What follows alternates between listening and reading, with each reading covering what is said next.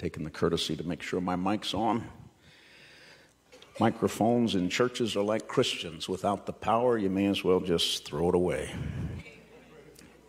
So good to have you in church tonight. How many are glad to be in God's house on a Sunday night? And is there any water in that baptismal tank right now? I might take a quick lap or two before I preach. I came prepared tonight to preach on prophecy and got out in the parking lot, and I thought maybe the Lord's trying to tell me to preach on hell. But anyway, God bless you for being in the house of God. By the way, I always look out from this platform when I come to this church, and so genuinely proud of the young people here and the youth group. And God is raising up a special generation of special force warriors in the kingdom of God at Calvary Full Gospel Assembly. I hope all of you that are here will take the lead. And let me encourage you, and I already see a young man in the front row ready to take notes. And I'm assuming he's getting ready to take notes. He might be writing a love letter to his girlfriend. I'm not real sure. Don't make me come down there and check on you. But it's always been that way. Every time I've been here, you've always had such a great youth ministry here. And the church, if the Lord tarries, is in good hands. You have a bright future here. How many brought your Bibles tonight? Revelation chapter 13. Pastor Farina asked me to receive an offering for the ministry tonight. Let me just tell you what I'm going to do. Many of you already are familiar with the ministry of Lost Lamb, and you know what I've done over the course of Judy and I will soon be celebrating. As a matter of fact, June 23rd. For Judy and I, it'll be 43 years of marriage and 43 years of evangelism and missions full time. And I thank God for that. I always tease her and say, you know, you do realize you have the absolute perfect marriage. Some women tell their wives to leave. You just have to be patient. I leave all the time. You have to just put up with me in short spurts. But many of you know that we're dog lovers, and when our kids grew up and got married and left home, we had a dog at that time by the name of Hunter. And Hunter received extra affection and attention from my wife during that time because the kids were gone and we had empty nest syndrome. Now, some parents, when they have empty nest syndrome and their kids are gone, they run around and shout and sing and throw parties. They're so happy about it. But my wife truly grieved when our kids left home, and if I'm honest, I still miss them. And I live 1,000 miles away from my son and my daughter-in-law and Camila. But my daughter and her husband, they pastor in a foreign country called Canada. And right now, it wouldn't matter how far away we lived, you can't cross the border. And I have 2 grandchildren on that side of the border and rarely get to see my grandchildren. One of the things that I really am covetous about Pastor David and Elaine is their opportunity to be with their grandchildren. We were driving to church this morning, and Pastor J.D. picked me up, and his 2 little munchkins were in the back seat, and I turned around and I was talking to him, and I was asking his son, I said, I see since I was here last time you shaved your beard off. And he said, I don't have a beard. I said, are you sure? No, I don't have a beard. And then in typical little boy fashion, about 5 seconds went by and he said, Gigi does. And Gigi said, I do not. But I sure love and appreciate the Farina family and give them honor, which is due. They're precious, precious people. How many of you know God's blessed you with great, godly leadership with integrity here? Always a pleasure. By the way, tomorrow night, Monday night, if the Lord tarries, by the way, everybody say 7 o'clock. Monday, Tuesday, Wednesday, 7 o'clock each night. And we'll be singing and speaking each night. And as Pastor has mentioned, don't forget your Lost Lamb covenants. Prayer changes things. I was in one of our Lost Lamb crusades recently, and the pastor spoke to me on Sunday afternoon at lunch. He said, Tiff, I have a confession to make. And I had been to that church multiple times. And he said, through the years, we've always used your Lost Lamb covenant strategy to encourage our people to pray for their families and loved ones. And he said, this year the Lord convicted me because I was holding it up every Sunday and asking my people to pray. And I noticed that my card was empty the week before you came, and I got convicted. And so I began to write down the names of people that I was going to pray for before you came. And he said, the first person's name that I wrote down was a well-known family in the area. He said, not only myself, but my father had known this family for almost 40 years. He said, before I was ever born. He said, but they were unsaved and good people, but extremely wealthy and very influential in the business community. And though we had had a friendship through the years, I had always prayed that God would save this man, but I hadn't prayed persistently. He said he was the first name that I put down on my Lost Lamb covenant, and I prayed every day this week before you came that God might somehow do something that none of our family had been able to do to build that bridge. And he said, Sunday morning, this morning when you gave the invitation, as I always do, as I'll do tonight, I always give people an opportunity to receive Christ every time I speak. But he said, you always say, if you're a Christian, take notice of the people that are around you. And if you have a friend or a family member or a loved one or someone you've invited and they've never given their heart to Christ, or maybe you don't know if they've ever made that commitment, just turn to them and say, I'll walk with you. And he said, as the invitation progressed and people were walking forward, he said, I was startled by somebody tapping me on the shoulder. And I turned around, and it was that businessman that I had put on my list, number one on my list. He tapped me on the shoulder, and he said, Pastor, will you walk with me? And he said, that was the man that I walked forward with tonight. Their family had witnessed or had relationship with that man for close to 40 years.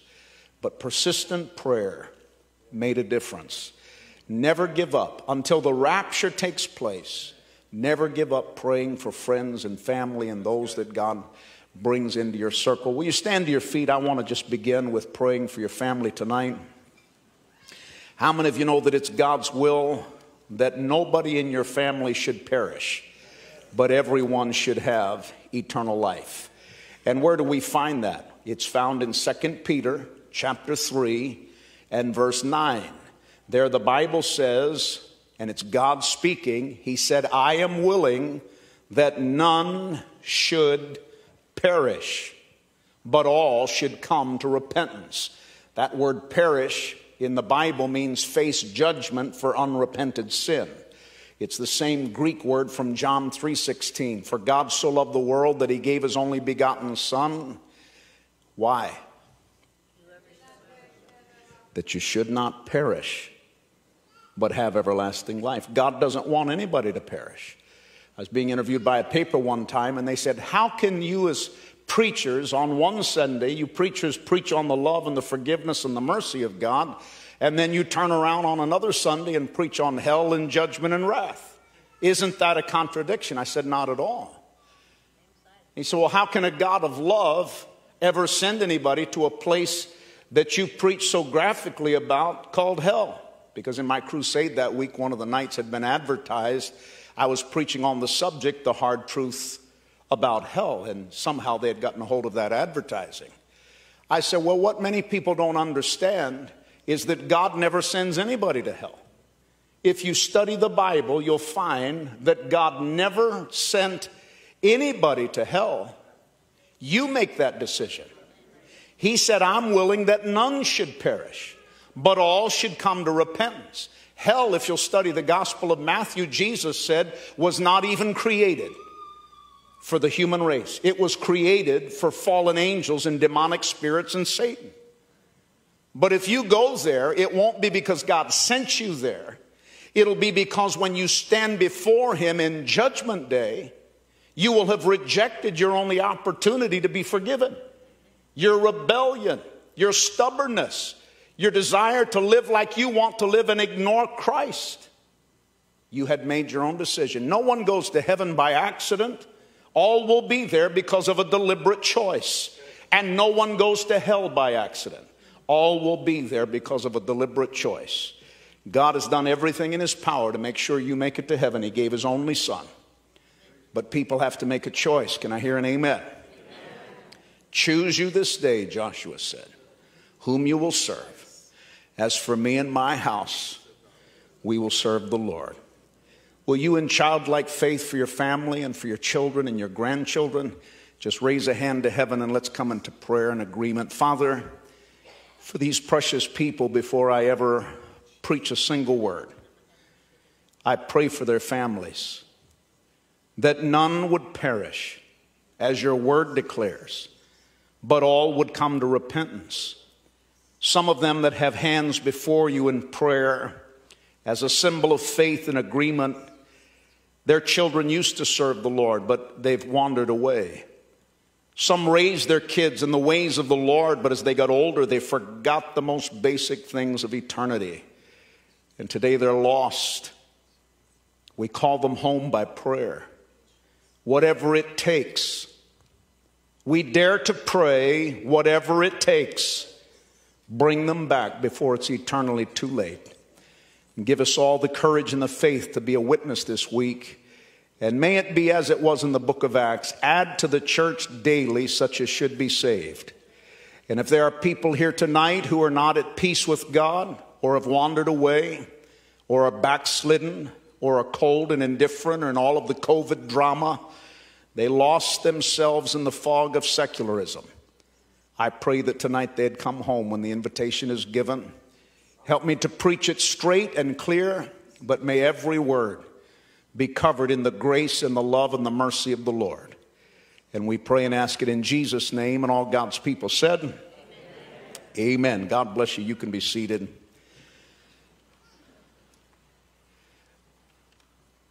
I leaned over to Pastor David and I said, I'm a preacher's kid, and so I'm pretty much accustomed with giving honor to whom honor is due, and the way I was raised is Sunday belongs to the house of God. And so I don't really feel led to take an offering tonight, but I will say this. If you feel led to give one, nobody's going to harass you. But let me just leave that between you and the Lord, and I'll say this tonight, and it goes for the entire week. If you're a guest, or you're a visitor, or someone invited you, whoever invited you didn't invite you to be a blessing to me. It's my prayer that I can be a blessing to you. And a lot of people don't know it, but in the Bible, in the book of 3 John, the Bible says that traveling ministries should never put financial pressure upon unsaved people. That's in the Bible. And I know that the trend these days in many churches is for guest ministries to take 15 minutes, 30 minutes. I've been in situations where it was over an hour to take an offering. Can I say this in humility but be blunt? I'm not a beggar. I'm a preacher. And I learned a long time ago whose responsibility it is to provide for the ministry. That's God's responsibility. If I'll do His work His way and live with holy hands, He'll take care of me. My blessing doesn't come from pleading and begging and twisting arms. The blessing of Lost Lamb is because of the giving and the sowing that this ministry does. The Bible says, give, and it shall be given unto you. Many traveling ministries and many evangelists need to learn. If you want to be blessed, quit being a taker and be a giver. Because when you learn to be a giver, then you open up a channel of God's favor. And I say this humbly but truthfully, I've learned to walk in that favor. So the only thing that I ask, it's the same thing I've asked since I was 17 years old. I'm 62 and I've never changed in that regard. I hope I've become more like Jesus and less like myself. But between now and Wednesday night, will you just pray and ask God what He would have you to give, and then be obedient to that. The last time I was here, and I mentioned to you, I think we're going to have a video before the week's over of some precious people in the Arctic Circle saying thank you. I was talking to a spiritual son in the ministry who he and his wife and 2 boys live full-time as missionaries in the Arctic Circle, and for about 20 years he's been my boots on the ground. I've gone to the Arctic Circle for, this will either be my 20th or 21st year. There's over 100 villages in the Arctic Circle on the American side, American citizens. Over 100 villages with no preacher, no church, no gospel. And we've been working hard through the years to sow into that and have seen some great miracles. And I'm not going to talk about that tonight other than to say the last time I was here, through your generosity, we were able to help a work in Shaktoolik. And before the week is over, they're going to say thank you. And so I just want to say thank you. Thank you as always for a nice place to rest my head at night. Thank you especially this week for picking accommodations with air conditioning. And I probably am a little more less formal here than other places. My policy at the ministry is I don't charge for anything. I take care of our own travel, our own hotel, our own food expenses. I never ask churches for a dime. And but I think, as you might imagine, the Farinas aren't having any of that. And through the years, they've always put us in a wonderful place to rest. And I always I try to limit myself on carbs when I'm here or when I travel, but never here. I always come off of that. There's just too many good Italian restaurants with these people to try to go carb-free. So pray for my belt while I'm here. I don't want it to snap while I'm preaching and thrash half a dozen of you to death before we can get it stopped. But in all sincerity, I appreciate your kindness and generosity to me through the years. And thank you from the bottom of my heart. Revelation chapter 13.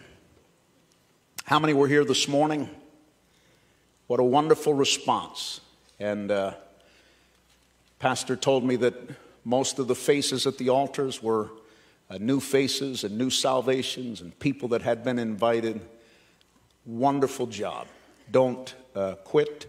Let's push right through Wednesday night.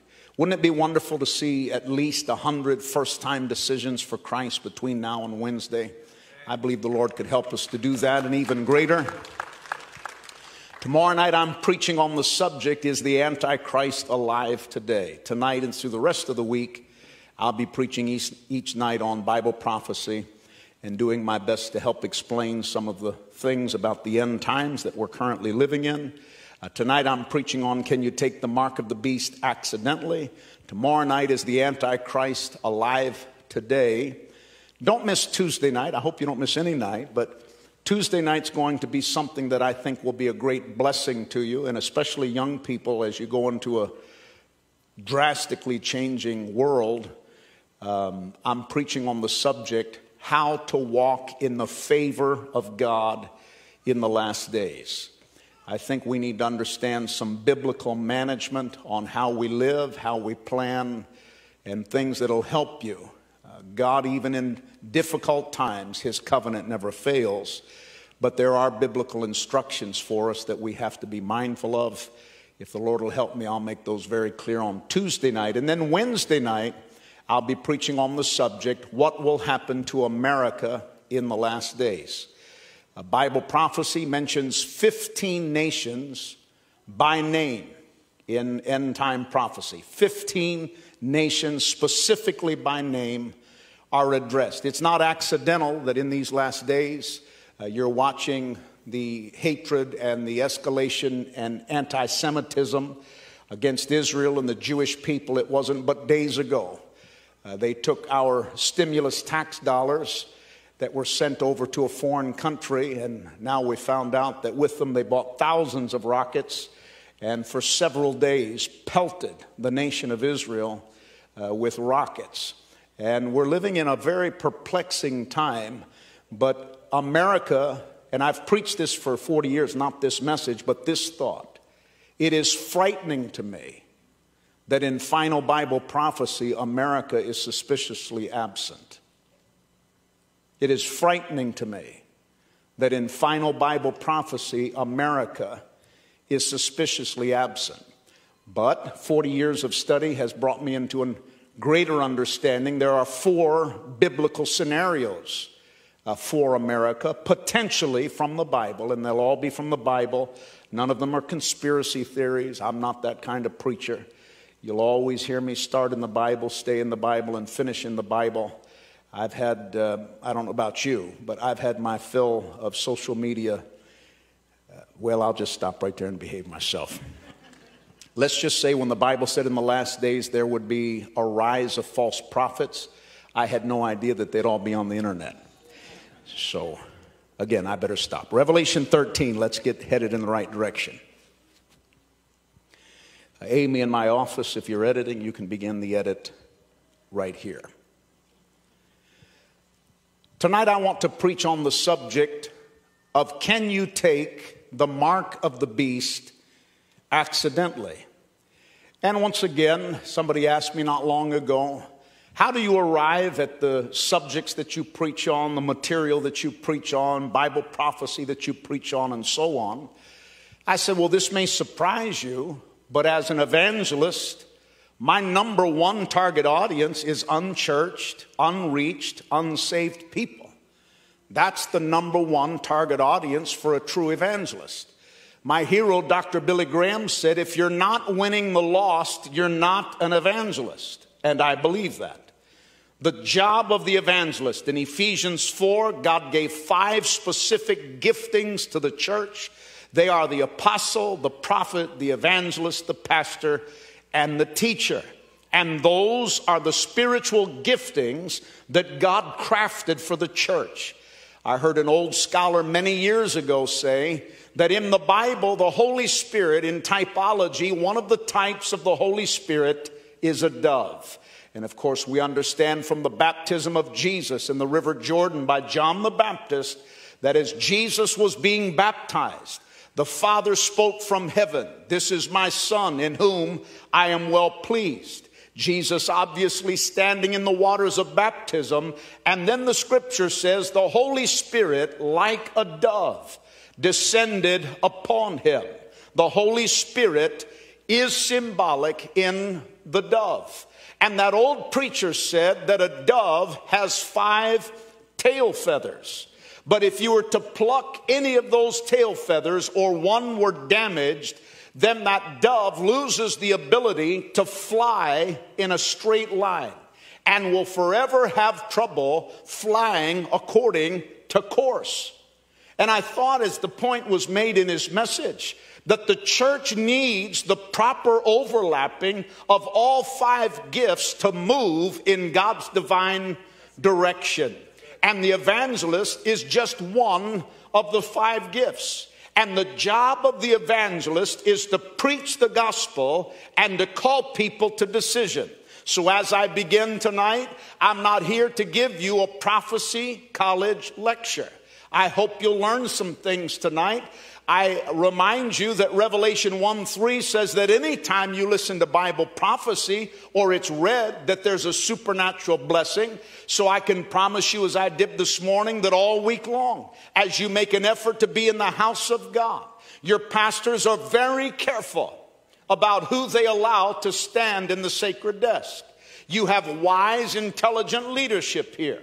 And they're careful. They don't overburden the church with foolish guest speakers. But when your pastors set aside special days for special meetings like this, they're doing it for a purpose. And the purpose this week is not only to preach the gospel of Jesus, but to do it in the context of Bible prophecy that we're currently living in, and then to give people an opportunity to receive Christ. So if you're here tonight and you're away from the Lord, as I'm preaching, just quietly, not out loud, but in your heart, begin to whisper to the Lord in prayer. Father, will you give me the courage tonight to receive Christ when he gives that invitation? Will you give me the humility to receive salvation tonight and to walk into your grace and forgiveness and favor? And the Bible says all who call upon the name of the Lord shall be saved. And the titles of my messages, almost without exception, are questions that people ask me that are unsaved, because that's my target audience. And so this question and questions very similar to this have been very, very popular, as you might imagine, in light of the vaccine and all of the controversy that surrounds it. Now, I am not a political person. I'm just going to be honest with you. I don't trust any of them. I trust Jesus. I trust the Father. I trust the Holy Spirit. I trust His words and an inner circle of people that I've known through a lifetime of experience that I have trusted. But I don't trust this political world. I think there's corruption on both sides of the aisle, and I think Christians who have an unnecessary focus upon politics in the last days are making a mistake, because the Bible said, I will lift up my eyes unto the hills from whence cometh my help. My help cometh from the Lord. My help cometh from the Lord. I'm not depending in these last days upon any secular, godless institution to pave my way to glory. I am building my life upon the foundation of the eternal Bible and the eternal God, who by the eternal Spirit penned it, and the Word of God, like a perfect map, will lead you from where you're at to where God wants you to be. If you believe and receive it, give the Lord a mighty hand of praise. Revelation 13, verse 11. Then I saw another beast. Pause right there just very quickly. Revelation 13, all of Revelation is important, but Revelation 13 is very significant. Why? Because in Revelation 13, we have the clear unveiling of what is oftentimes called, or at least I call, the unholy Trinity. In Revelation 13, if we read the entirety of the chapter, it begins by talking about the first beast, another beast, and the dragon.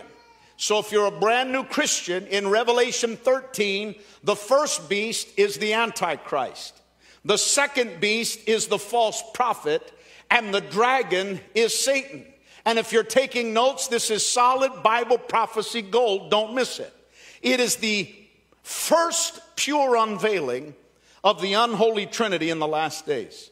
Just as there's a holy Trinity, God the Father, God the Son, God the Holy Ghost, in the last days, Satan has an unholy Trinity.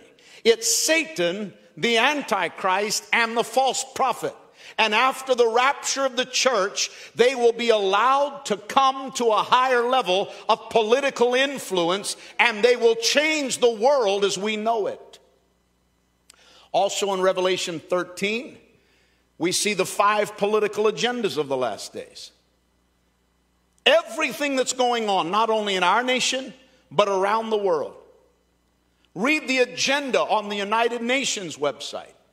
Everything that's going on with globalism, with socialism, with all of the political wokeness culture and so on, is the 5 political agendas of Revelation 13 in their infancy, trying to force their way into the culture.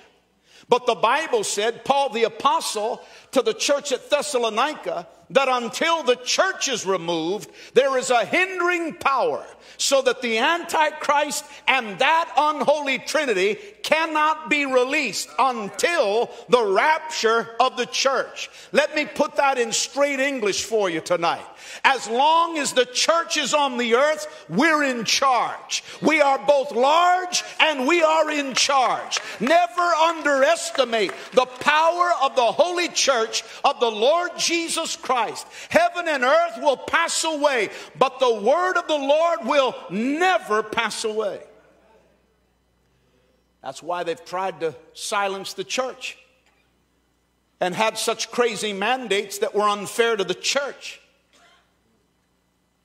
Bars were open, malls were open, restaurants were open, and still in many countries of the world, they mandate the church to be closed. My daughter and my son-in-law's church, all of their members were fined $500 each as they left the church Sunday 2 weeks ago. Family of 7, $3,500 in fines. But everything else is open. Many of you have seen that our neighbors to the north are imprisoning pastors. One put in solitary confinement, not even given a blanket or a pillow. And yet we've got legislation where they're turning known criminals loose on the earth. There is a hatred against this gospel that I preach. The Bible prophesied it as a sign of the times.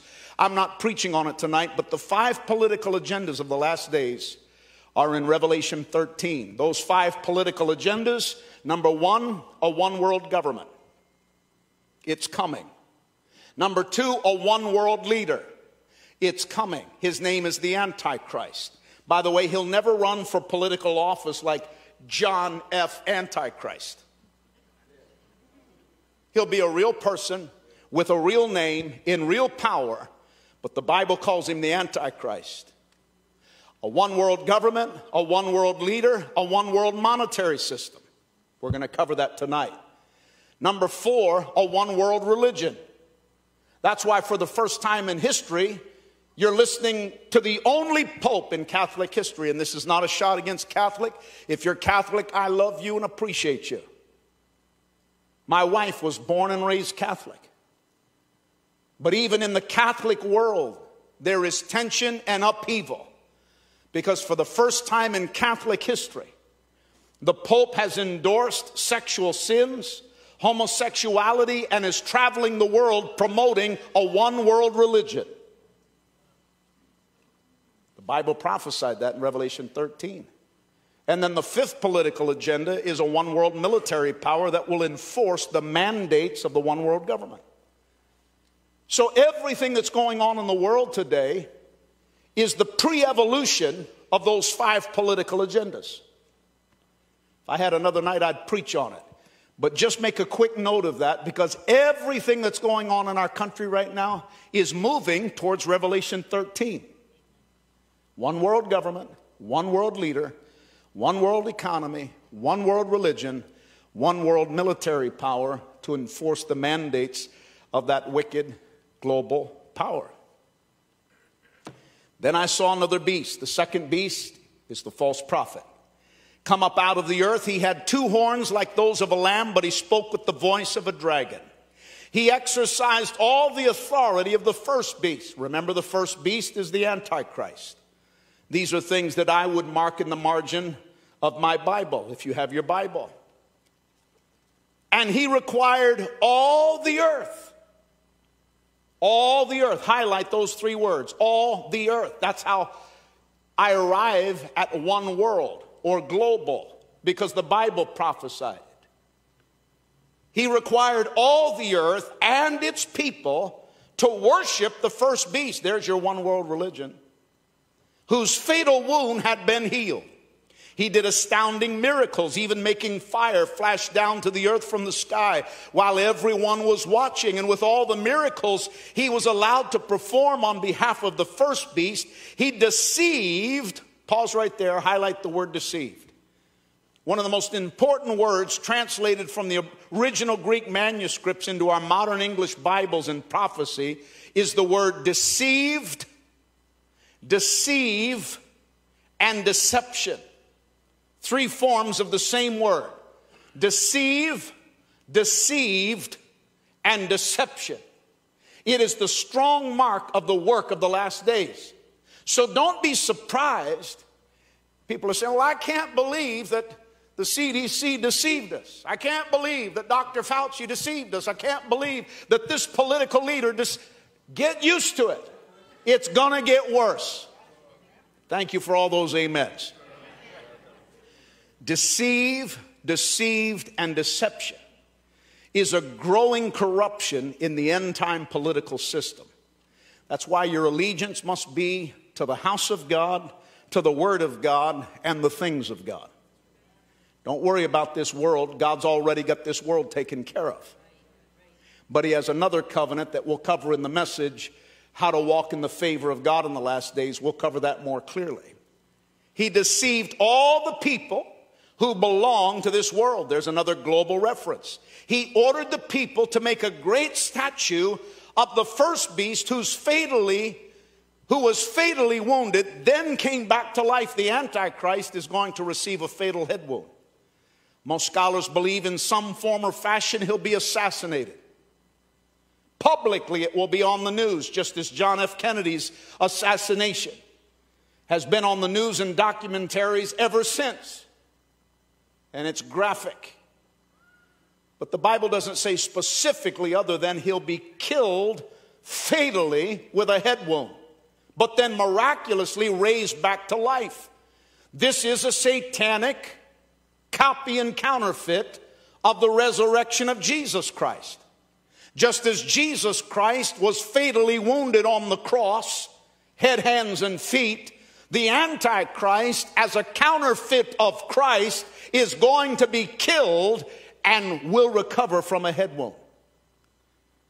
The Bible tells us in verse 15, he was then permitted to give life to this statue so that it could speak. Then the statue of the beast commanded that anyone refusing to worship it must die. This global religion is going to be mandated. And all who do not submit and worship the Antichrist will be publicly executed. Verse 16, he required everyone. Here it is, don't miss it.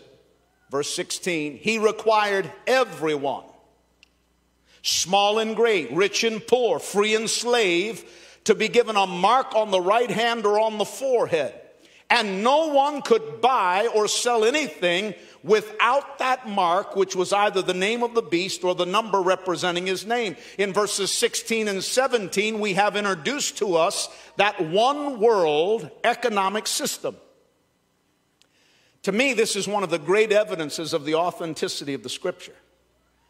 Because as you may know, the book of Revelation, the last book in your Bible written by John, who was being held in imprisonment on an island called Patmos, which is off of the west coast of Turkey in a region called Asia Minor. The Lord Jesus gave him this vision, told him to write it down. And as he's writing it down, he doesn't know it. But imagine a man writing down a global economic currency that in some fashion is computerized, maybe digital, we don't know. But imagine this is being written in AD 95. Some villages and towns are still trading doves, pigeons, sheep, goats.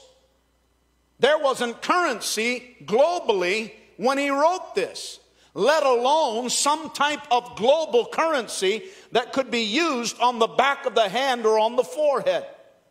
So for those of you who follow the news, who a few days ago you saw that Amazon is introducing a technology where you'll place the back of your right hand under a scanner and do all of your transactions through that technology. By the way, that's not the mark of the beast. But what you're seeing in the 21st century, just like we have been, and I have to be careful, don't get mad at me. Please be a grown-up while I'm here. But I'm just going to be honest enough to tell you a lot of what's happened in the last 2 years has been the mental conditioning of the population.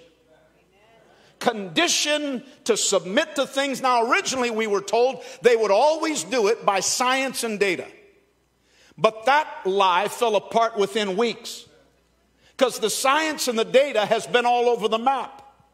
And even when the science and the data undid what they said was the science and the data, they still continued on with the mental submissive conditioning of the populace, requiring children to wear masks in school. The odds of a child dying of this pandemic, your child has 10 times greater probability of being struck by lightning than dying of COVID. And a lot of it, I don't care what anybody says, a lot of this was either panic or fear, or as the Bible said, political deception in the last days. And again, I don't have any dog on either side of the aisle. My faith is not in the White House, my faith is in God's house. But I want you to see it in the Bible. That in AD 95, John, who wrote the book of Revelation, prophesied a day on earth where there could be global economic transactions. By all he could describe was a mark on the right hand or on the forehead. That, my friend, is fascinating, because in 95 AD, whoever read this letter must have thought he had lost his mind. Global one world digital currency, what is he, What am I talking about? Verse 18, wisdom is needed here. Let the one with understanding solve the meaning of the number of the beast, for it is the number of a man, and his number is 666. So there is the text and the context, and give me a few minutes tonight to unpack, because there's a lot of meat on this bone.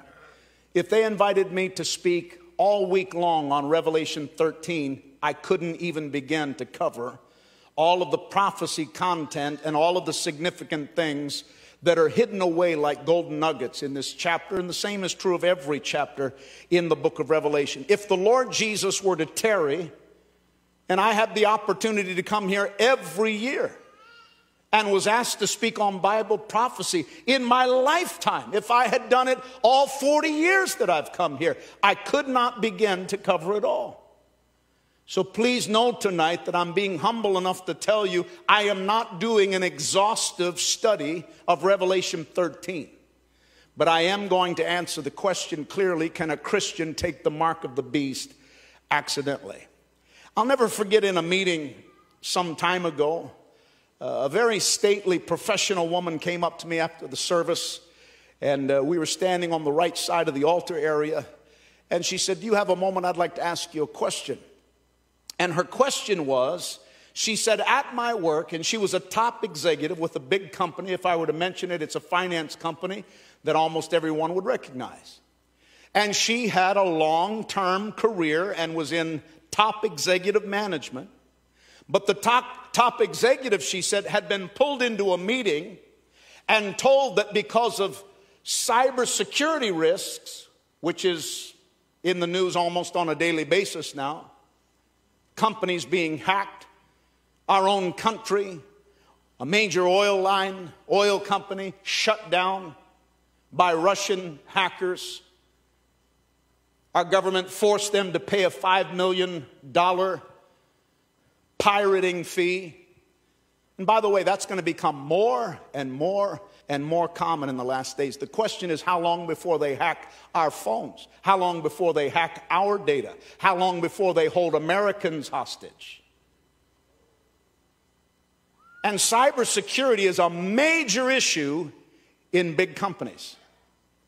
And so they were pulled into a meeting and said, we have hired, and they had these days, 3 days of meetings with cybersecurity teams and counselors and consultants. And everybody on the executive team, the higher floor of the building, they were told, we are requiring that you receive a microchip implant in the flesh of your right hand.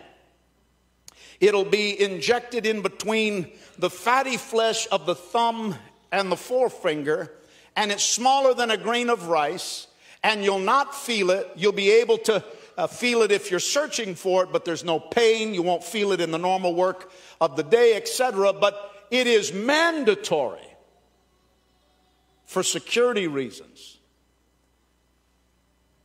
She said, if I take that, is there any possibility that I would be taking the mark of the beast? She said, because I've already written my resignation letter and I'm going to resign. I said, now if God leads you to resign, feel free.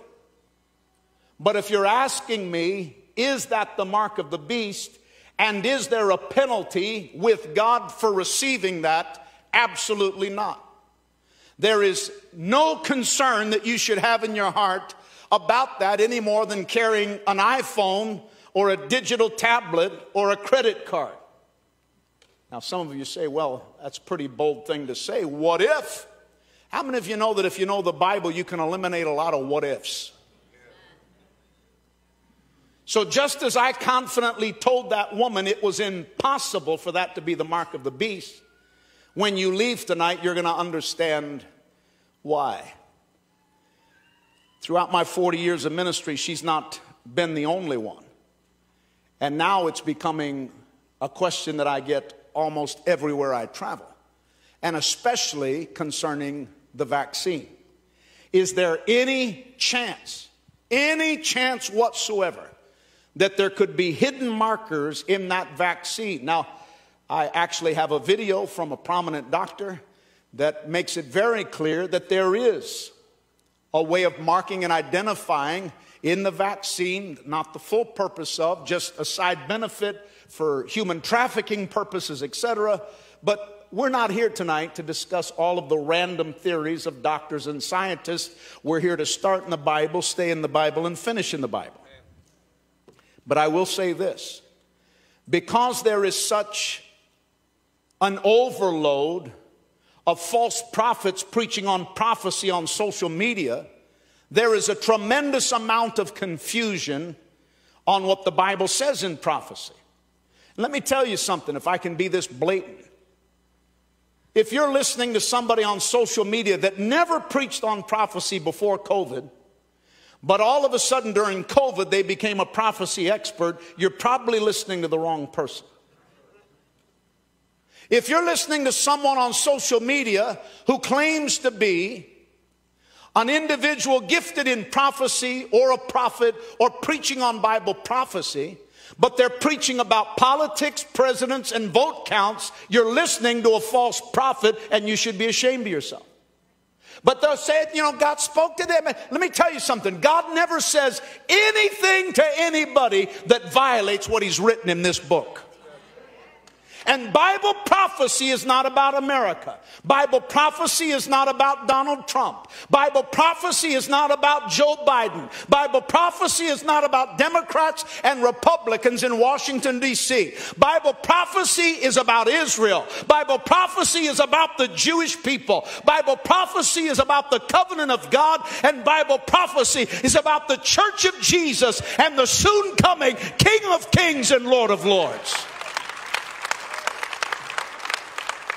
And if you're listening to somebody on social media and YouTube who's been prophesying for the last 2 years or year and a half about politics and presidents and vote counts, you've been scammed. Nobody that follows this ministry listens to that crap, because I've taught them well. You go to the Bible for everything. You start in the Bible, you stay in the Bible, and you finish in the Bible. But Brother Shuttlesworth, you're being harsh. God speaks to people. He does. But he never speaks anything that violates what's in this.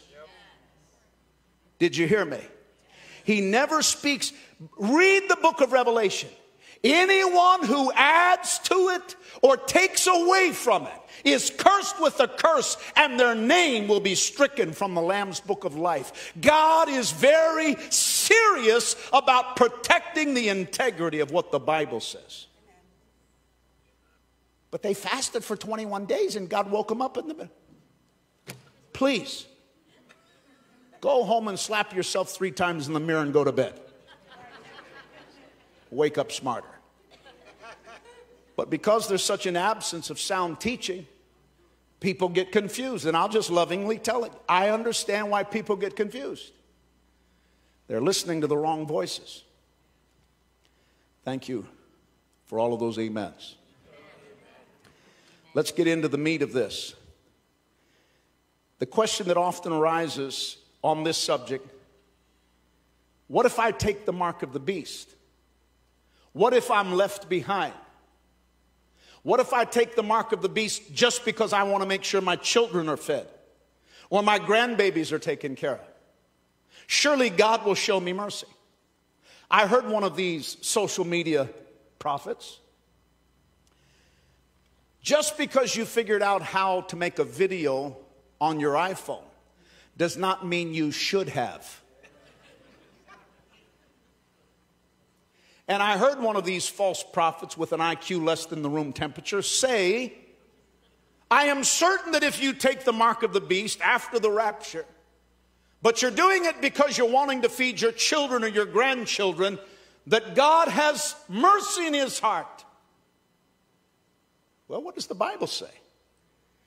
Revelation 14. Flip over one chapter.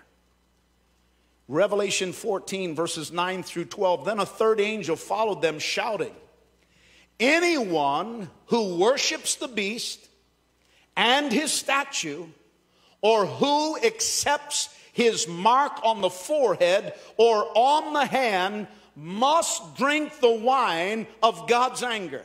It has been poured poured out full strength into God's cup of wrath, and they will be tormented with fire and burning sulfur in the presence of the holy angels and the Lamb. The smoke of their torment will rise forever and ever, and they will have no relief day or night, for they have worshiped the beast and his statue and have accepted the mark of his name. This means that God's holy people must endure persecution patiently, obeying his commands and maintaining their faith in Jesus. Two things that I want to point out there. Number one, the Bible leaves absolutely no room for misinterpretation.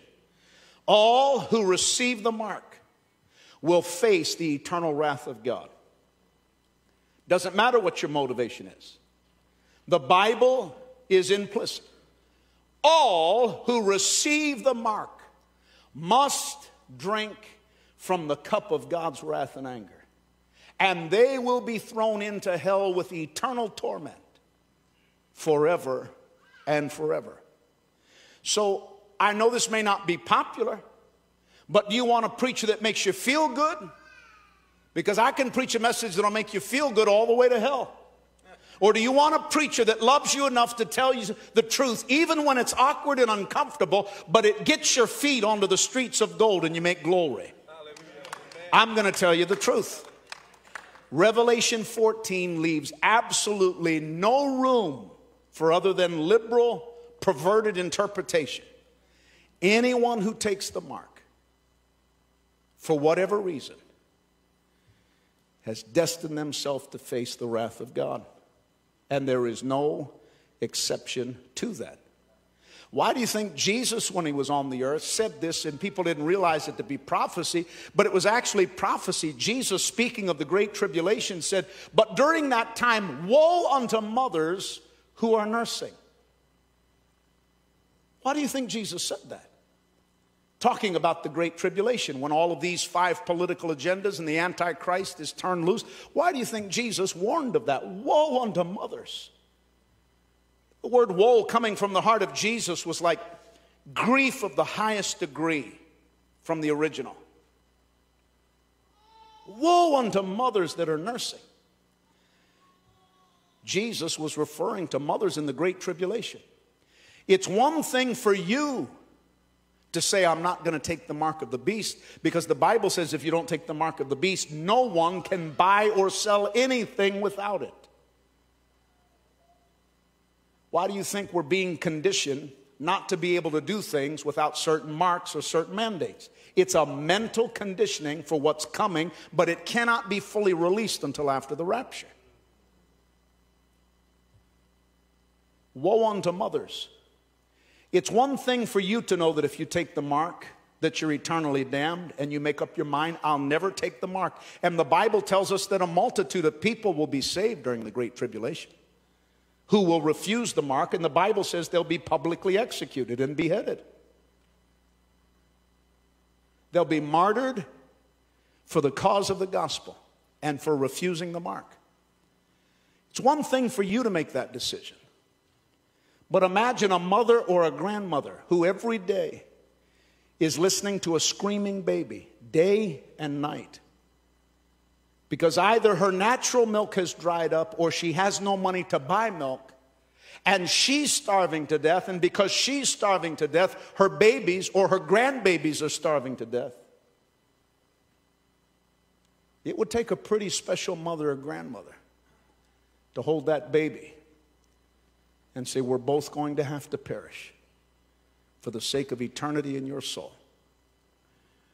Jesus said, "Woe unto mothers," because very few mothers will be able to pass that test. Very few mothers and grandmothers will be able to pass that test. Think of it. Holding your own baby or your own grandbaby in your arms with a swollen stomach as they're starving to death, screaming in hunger pains 24 hours a day and slowly dying. I'm not trying to make this any more graphic than what it is. I'm trying to explain to you why Jesus said, "Woe unto mothers" during that time. Well, what can you take away from that in a practical way? That's why you need to live ready every day to meet Jesus. That's why when I give the invitation in these meetings, you should have an urgency of bringing friends and family in. Because many of you have friends and family that if the rapture were to take place tonight, they'd be left behind and they're going to face these awful, dreadful, apocalyptic scenarios. You see, in America, we've become far too soft. We've become too soft. Because in America, if I were to stand here and tell you that I have a billionaire donor who wants to remain anonymous, and I don't, but if the Lord sends one, I'll gladly receive it. But if I were to tell you I had a billionaire donor who would like to remain anonymous, but in every crusade, he has authorized me to write you a check for $1 million if you bring somebody unsaved into the meeting between now and Wednesday night and they were to get saved. Almost everybody listening to me would be sure to bring somebody into these meetings that needs Christ. Probably pews full. Many of you would rent buses.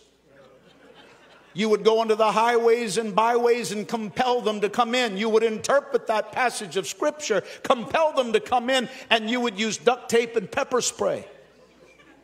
And you would load a bus. And when that one soul that you brought got saved, and I handed you the $1 million check, you would be more excited about the money than their soul. America has become soft. That's the urgency that we need to have about winning the lost.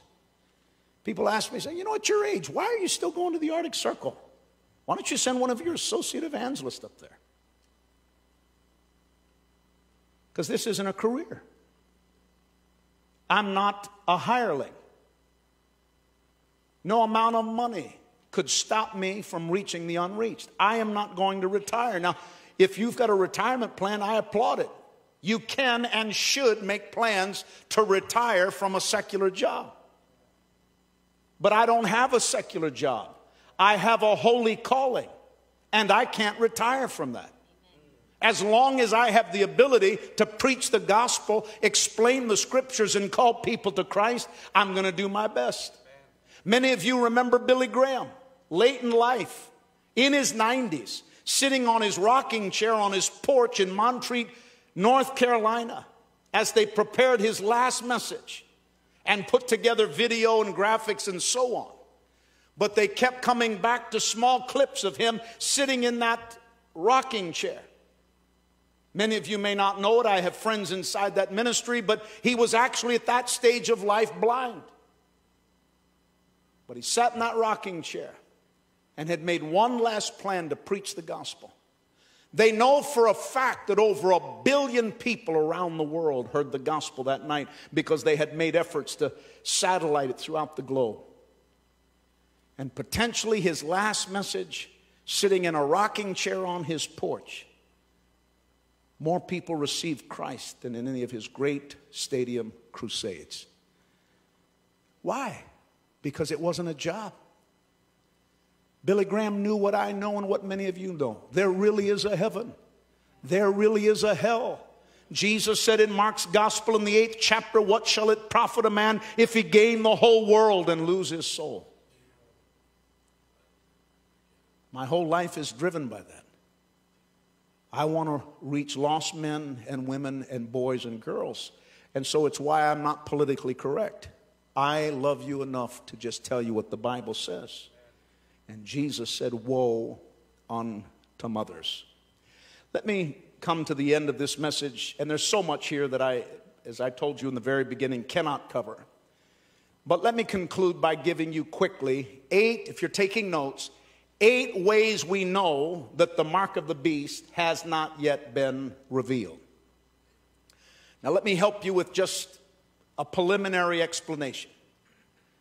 I believe that whatever the technology of the mark of the beast is, some evolution of that may already be on planet Earth. But the mark of the beast is not yet here. some form of the technology. I mean, technology, it used to take years for technology to change. Then it took months. Then it took weeks. Now it takes days. And many of you, if you've ever worked for the government or especially for the military, most of you know it's common knowledge. It's not some conspiracy theory. It's common knowledge that the technologies that are released to the public in America, usually our military has had access to those technologies for 10, 20, maybe 30 years.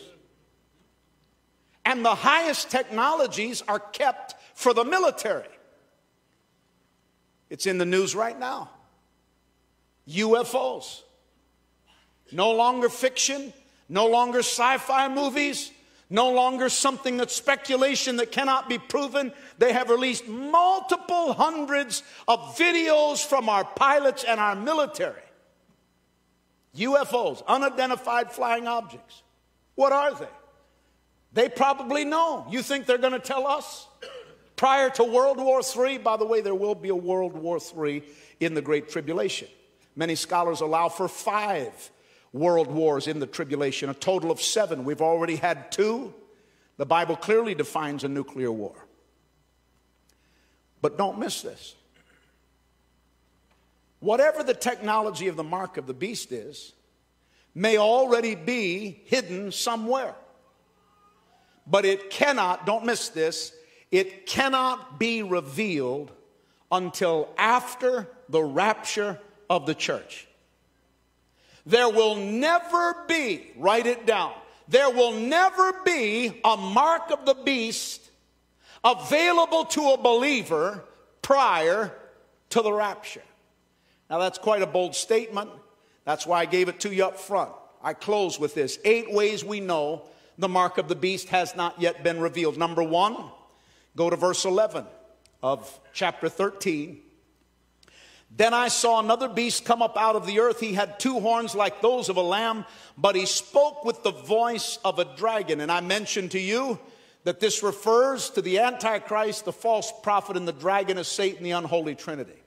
Since the Antichrist, the false prophet, and the Satan who is mentioned as the dragon are not in our world and not ruling, the mark of the beast has not yet been revealed. Reason number 1. Reason number 2, just go down to verse 12. He exercised all the authority of the first beast, required all the earth and its people to worship the first beast, whose fatal wound had been healed. Since the Antichrist has not only not been revealed, but certainly has not globally been witnessed to have received a fatal head wound and has not recovered, and because there's not yet a one world religion, the mark of the beast has not yet been revealed.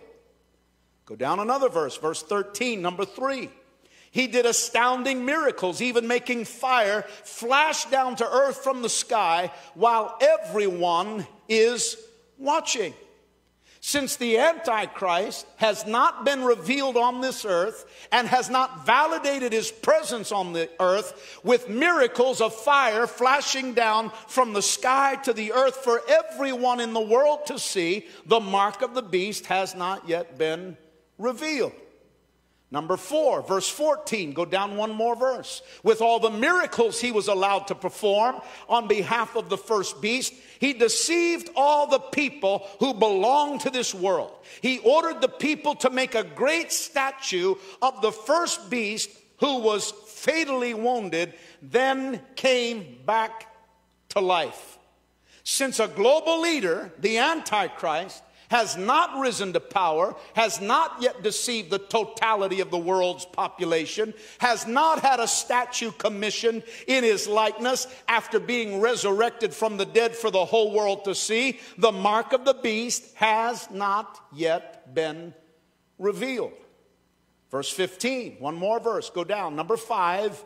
He was then permitted to give life to this statue so that it could speak. Then the statue of the beast commanded that anyone refusing to worship it must die.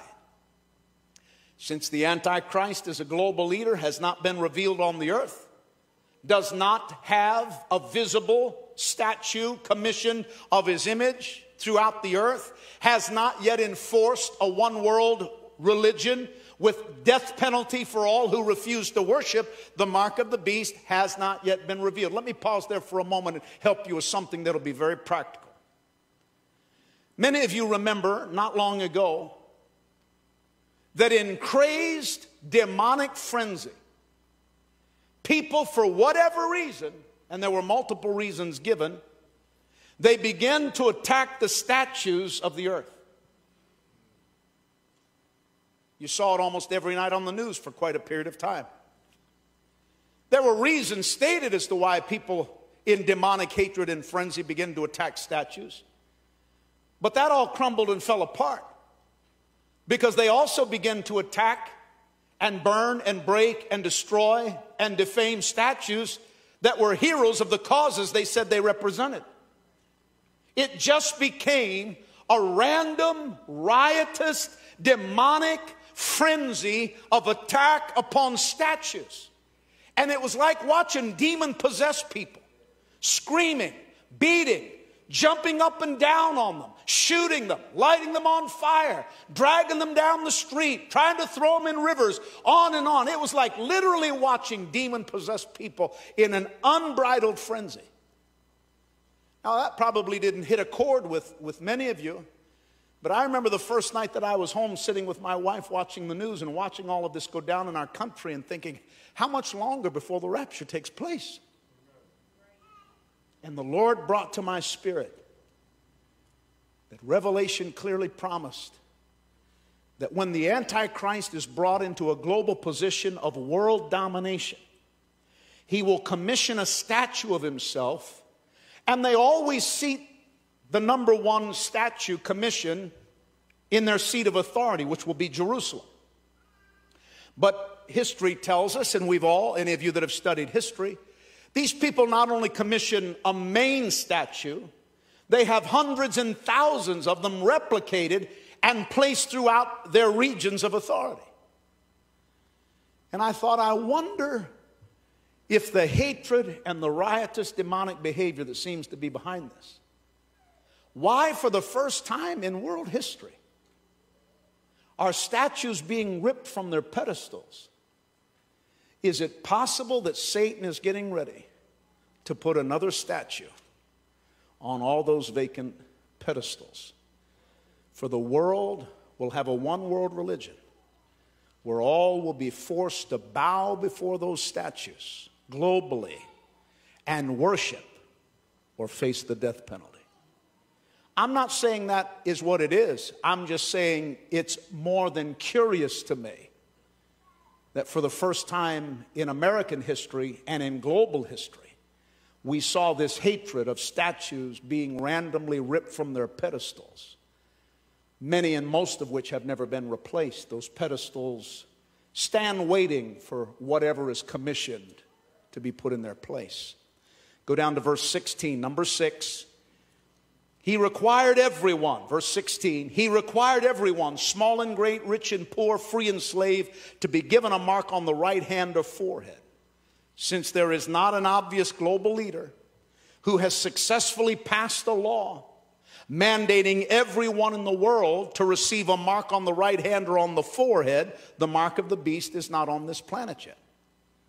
Reason number 7, go down one more verse. We're literally just walking down through Revelation 13, exegeting Scripture.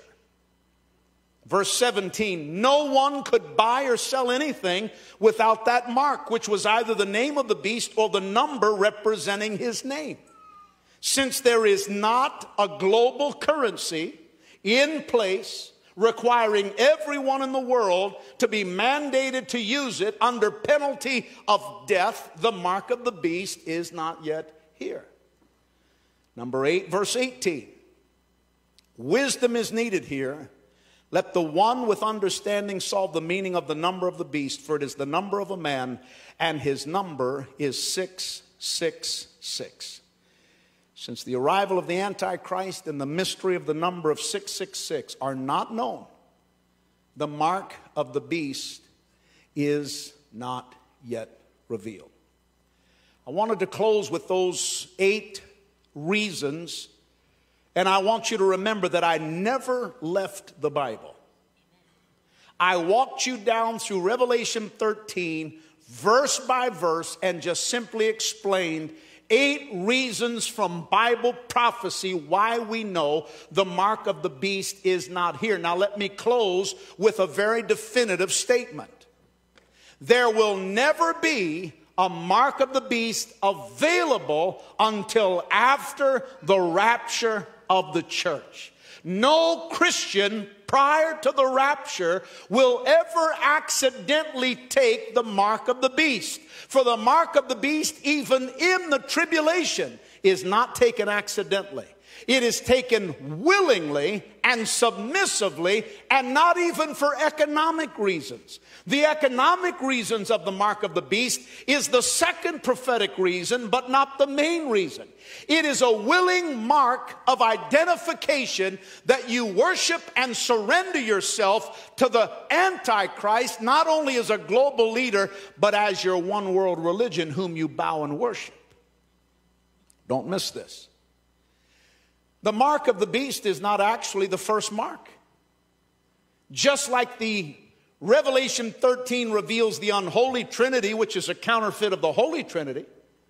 The Holy Trinity, once again, God the Father, God the Son, God the Holy Ghost. Revelation 13 reveals after the rapture the revelation of the unholy Trinity, Satan, the Antichrist, and the false prophet. The mark of the beast is a counterfeit of God's mark.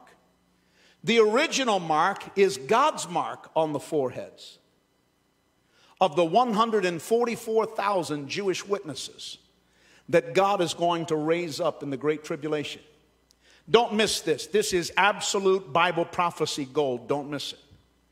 One of the things that I love not only about the Bible, but is clear throughout Bible prophecy, is even in the height of God's most dramatic apocalyptic judgment, the 7 years of Great Tribulation, God always leaves a witness on the earth for the good news of the gospel and for people who have hope and opportunity to be saved.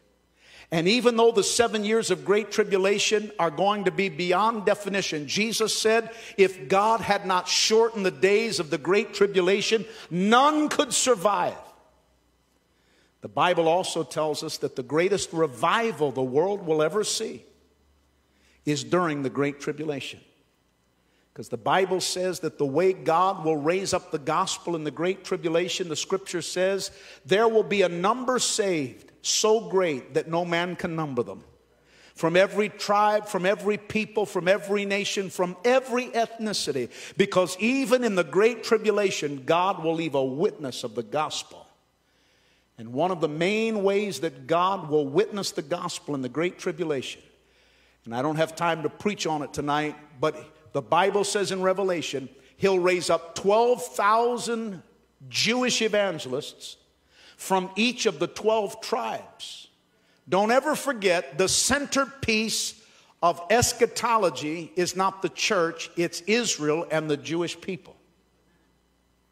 There's a reason why the GPS location for end time prophecy is Israel. Because God made a covenant over 3,000 years ago establishing Jerusalem as the capital of Israel forever. By the way, I'll throw one little piece of gold in for free tonight. Many of you didn't take note of the fact that in 2018, something prophetically significant happened. One of the greatest fulfillments of prophecy in your lifetime took place in 2018. Actually, two. One was the birth of a red heifer. Now, many of you say, what? In Jewish ritual, they cannot, it's an offering and a ritual called the offering or the ritual of justification. And for that ritual, the Jewish people, by Jewish law, have to have the ashes of a perfect red heifer. Not just red in color. Everything about that heifer is red. Its hooves, its flesh, its nose, its hair. They only allow all of the hairs of the body of that red heifer. There are only 2 white hairs allowed in its certification process. If there are more than 2 white hairs or hairs of any other color, it cannot be a perfect red heifer used for the offering of justification. We know that there's going to be a building of the third Jewish temple, probably in the first half of the Great Tribulation. We may see the beginning of the building of the third temple before the rapture. I'm saying may, not will, may.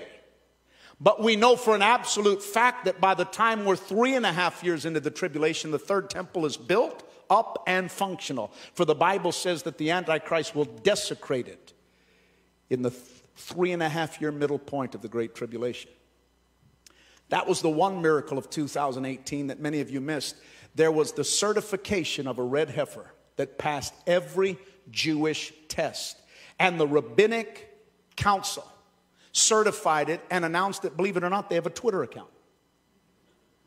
The Temple Institute in Jerusalem has a Twitter account, which I subscribe to, and that's how I found it. And I'll never forget the morning that I opened it up and it said that a red heifer had been certified. Instinctively, I jumped to my feet. On the hair on the back of my neck rose up, because there has never been a red heifer since the days of Jesus. There have only been 9 in history, and this was the 10th. And they cannot certify the third temple without the ashes of a red heifer.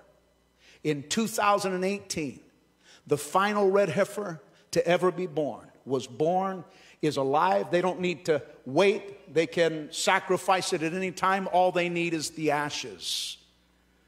And they can do many rituals from the ashes. But think of it.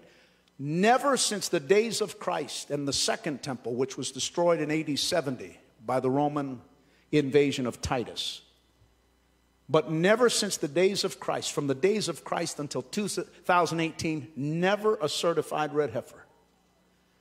Bible prophecy said one has to be born before they can certify the new temple. It was born in 2018. Let me tell you something more significant than that. The book of Daniel contains many prophecies. The book of Daniel in the Old Testament is the first cousin of the book of Revelation in the New Testament. And Daniel prophesies about 70 sets of 7. I'll not get into it, but I will explain the great miracle of 2018. Our former president officially recognized Jerusalem as the capital of Israel, along with many allied nations around the world. How many of you remember that being in the news? Like him or hate him has nothing to do with it. I'm just telling you that he certified and moved our embassy from Tel Aviv to Jerusalem as a token of faith, and certified Jerusalem as the official capital of Israel. Do you remember the date? May 14th, 2018. You remember Daniel and his prophecy of the 70 sets of 7? When was Israel reborn as a nation? May 14th, 1948. 70 years to the day, Jerusalem was certified as the capital of Israel. May 14th, 2018. I close by telling you this. Don't miss this. If you're gambling against Bible prophecy, don't ever go to Vegas. If you knew Bible prophecy in detail, you would never leave this service without making peace with God. Because don't miss this. Musicians, would you come? By the way, I am going to do my best, as I did tonight, throughout the week. This church is always gracious about getting the service early to me. How many of you enjoy listening to Bible prophecy? How many of you realize that there are certain things that you can't preach on in 10 minutes or 15 minutes? You can't preach and teach on Bible prophecy in a little 10-minute nugget. It needs a little respect. It needs a little explanation. It needs a little, as we say in Bible college, exegesis. That's why I took you verse by verse through Revelation 13, so that you'll know it's not my opinion, it's not a YouTube video, it's not clickbait.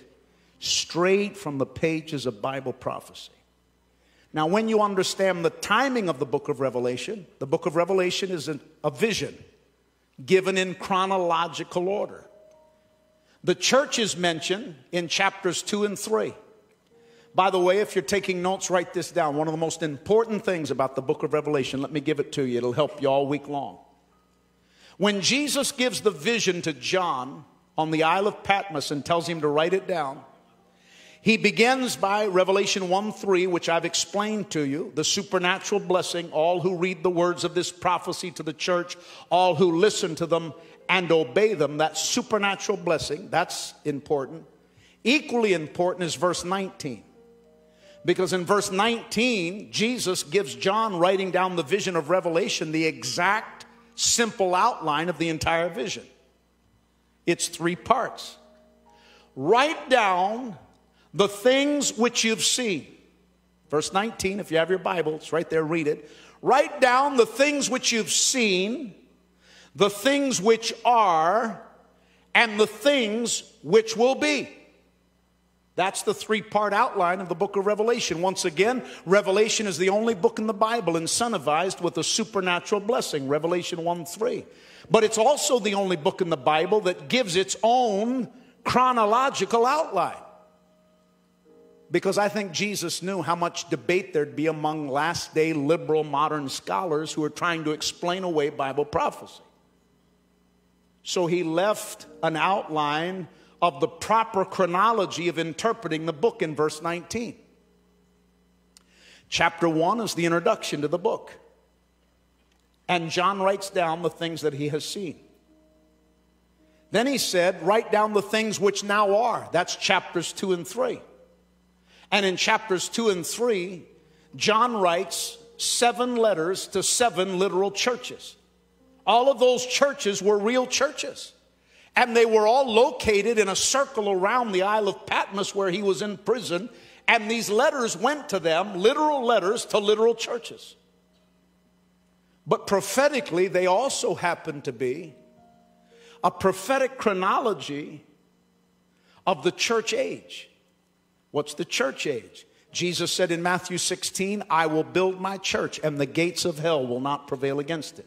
When Jesus said that to his disciples outside of Caesarea Philippi, there had never been a church before. So Jesus prophesied the church age. When does the church age begin? It began in Acts chapter 2 with the outpouring of the Holy Spirit. Acts chapter 2 was the fulfillment of the prophecy of Jesus in Matthew 16, the beginning of the church age. When does the church age end? It ends with the rapture of the church. The church in all of history is a short window of opportunity. It began in the upper room in the first century, and it ends with the rapture of the church. Jesus mentions the church 19 times in those 2 chapters. But after Revelation 3 and verse 22, the church is never mentioned again. As a matter of fact, Revelation chapter 4, verses 1 and 2 are the rapture of the church. All of the exact same verbiage that Paul used to describe the rapture in 1 Thessalonians to the church at Thessalonica, John used the exact same descriptive terms in Revelation 4, verses 1 and 2. A sound, a voice, a trumpet, come up here, heaven, presence of Christ. All of the same verbiage is identical.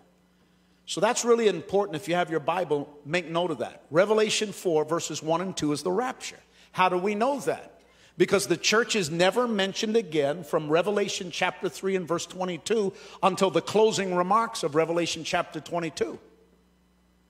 The prelude to the Great Tribulation is chapters 4 and 5. And the Great Tribulation begins in Revelation chapter 6 and goes through Revelation 18.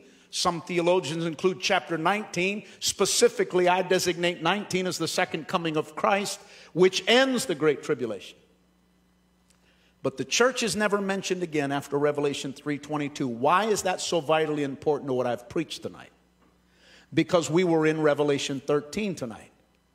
So the Great Tribulation began in chapter 6, goes through chapter 18. Revelation 13, the chronology, the timing of that chapter is in the Great Tribulation. Why is that so important to us walking away tonight? Because the mark of the beast is revealed in Revelation 13, which is in the Great Tribulation. You will never see the mark of the beast unless you're left behind. And so if you want to avoid all of the horror, all of the judgment. The Bible says that over half of the world's population is going to be eliminated through judgments, wars, pestilences. By the way, speaking of COVID, pestilence is one of the 4 main prophecies of the last days. And COVID was a blip on the radar compared to the pestilences coming in the Great Tribulation. And now it seems that in the last few days, there is now evidence. We'll wait to see if anybody's ever prosecuted for it. But now there is evidence, no longer conspiracy theory, evidence that this pandemic was manufactured. May have been intended for war, may have been intended for other wicked purposes. But the evidence is now clear and concise. It was manufactured. Pestilences in the Great Tribulation will wipe out millions. And this is just the frustration of the Antichrist, Satan, and the false prophet waiting to be birthed, but they cannot be birthed until the rapture of the church. Stand to your feet. Let me close before I give the invitation by reading 2 Thessalonians 2.